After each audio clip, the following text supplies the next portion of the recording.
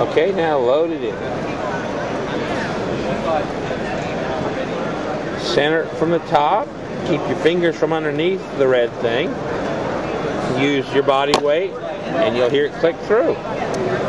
Flip it up from the back, and you have it. Let me see what it looks like. Show me how it goes, Bruce. Dome set always goes in first. Then your graphic that you saw us cut out. Inkjet printer is fine. Use good inkjet paper. Use your protector sheet. You'll rotate it 180 degrees. In one motion, don't stop. You're going to crimp, do a full crimp. It'll now be in the die set. Okay, and then now make a pin back out of that, Bruce. Pin back goes in with the clipping portion on the inside.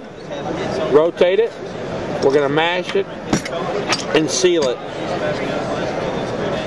Flip it up and see what we got. Let me see the back. Let me see the back.